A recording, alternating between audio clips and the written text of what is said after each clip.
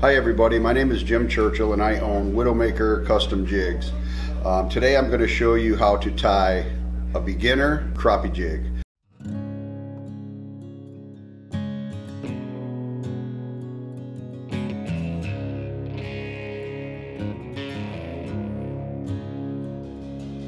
In the flatland, like a man on the run, riding down Highway 61.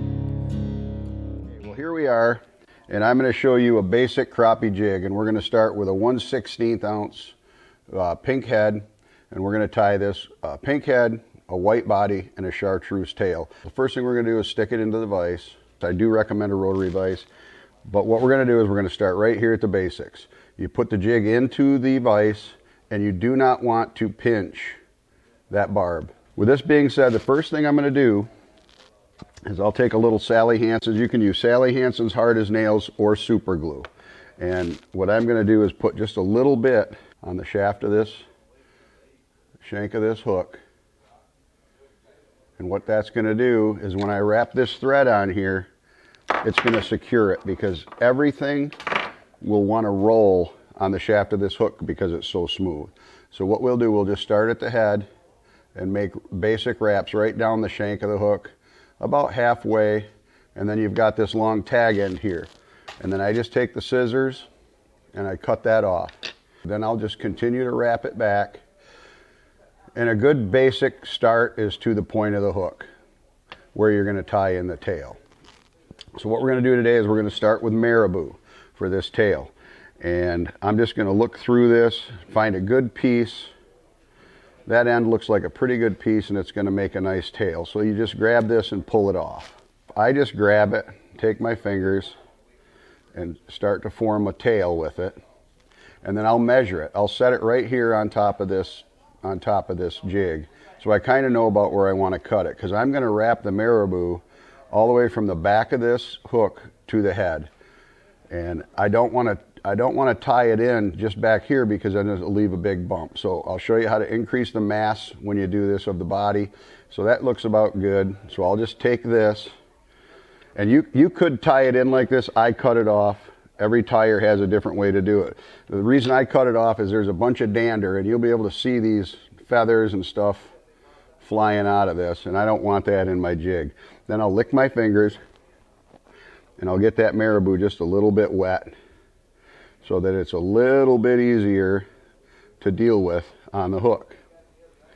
Then I just lay this on the top of the hook, and I'll wrap up my thread, and I'm actually, you can see maybe with the thread, I'm pinching this thread with these two fingers so that it's kind of loose, and then I'm just coming over the top with kind of loose wraps, and I start wrapping it on the marabou, and I get tighter and tighter and tighter, moving forward, and it just creates a nice base. And I get to the head, and you can see there's the tail tied in. Now what I'm going to do is I'm going to wrap it back, build up the head just a little bit, and wrap it all the way to the back.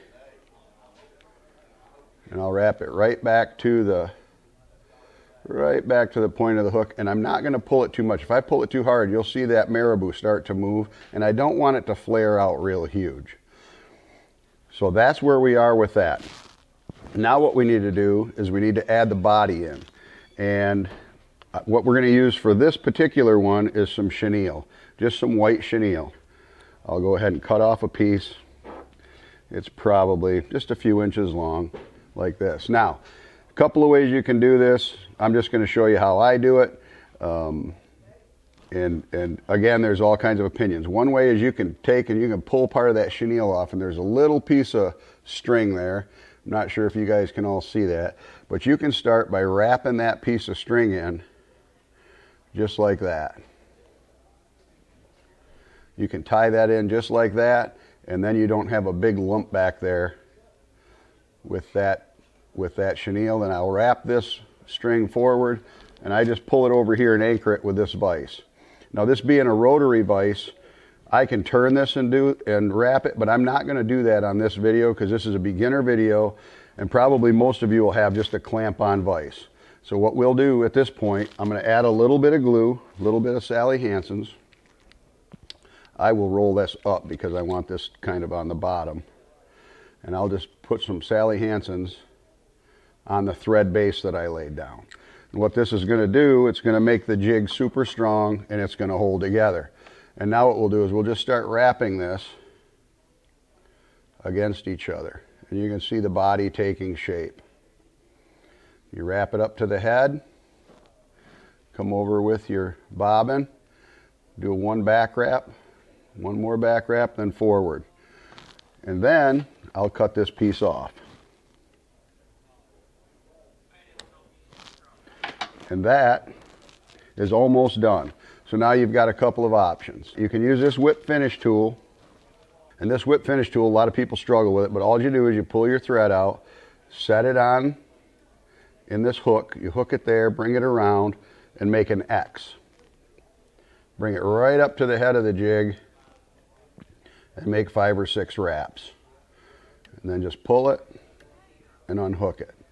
Another way to do it before I finish this is I will just do a half hitch. If you don't have a whip finish tool, you can just take the thread, make a loop, come over the top and hold it with your fingers and pull it in there.